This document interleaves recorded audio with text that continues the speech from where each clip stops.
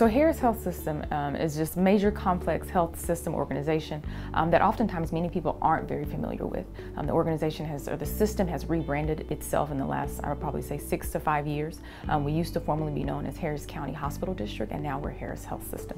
The same entities are still within Harris Health System.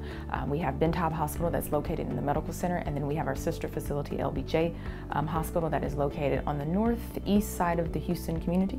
But why Ben Taub? Ben Taub is in the medical center for one.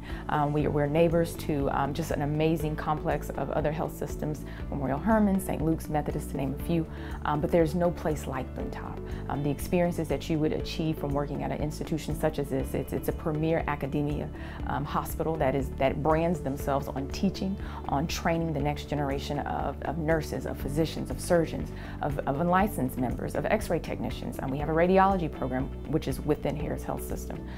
But as the saying has often gone from the people who have worked here, 1 year in Harris Health System at any of their facilities is almost accumulative to 2 to 3 years somewhere else because of the amount of exposure, the amount of experiences that you will be engulfed in. So why not speed up your career by coming to Harris Health or Ben Taub particularly, and then being further down the road when you go apply at other organizations, because of your experiences here will just compound to make it seem as if you have about 5 to 10 years in the game before you even actually meet that milestone in your career.